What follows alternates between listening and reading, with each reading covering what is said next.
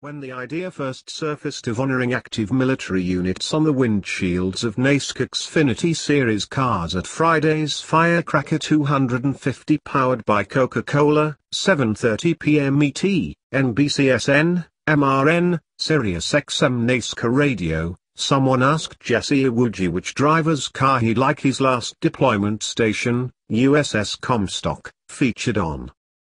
Iwuji, the NASCAR K&N Pro Series West driver in his first full season who also is in active service in the U.S. Navy until 2017, didn't hesitate.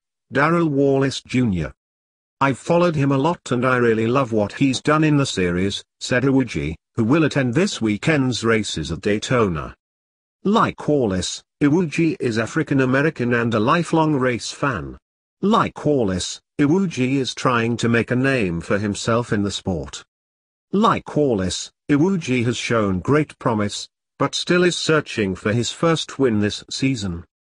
With so many similarities, somehow when Wallace first heard that his number 6 Roush Fenway Racing Ford would honor Iwuji at Daytona International Speedway for Friday's race, his predominant thought settled on the major difference between the two drivers.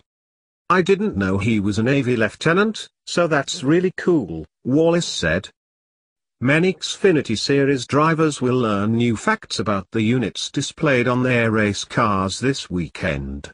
Part of NASCAR, An American Salute, the program honoring military units and installations, is a counterpart to the NASCAR Sprint Cup Series tribute during the Coca-Cola 600 over Memorial Day weekend, where cars featured names of servicemen and women who died while in active duty. Several Xfinity Series teams have direct connections to the units, such as driver Elliott Sadler, whose windshield will be adorned with Fort Campbell's 3rd BCT 101st ABN to honor junior motorsports employee Lee Langley, who served for 6 years at the Army base as an infantry team leader in the 101st Airborne Division. And then there's Iwuji and Wallace. The two drivers met a couple times in the past year that Iwuji has been driving professionally, but rather than discuss Iwuji's 6 years of active duty in the Navy, each time the two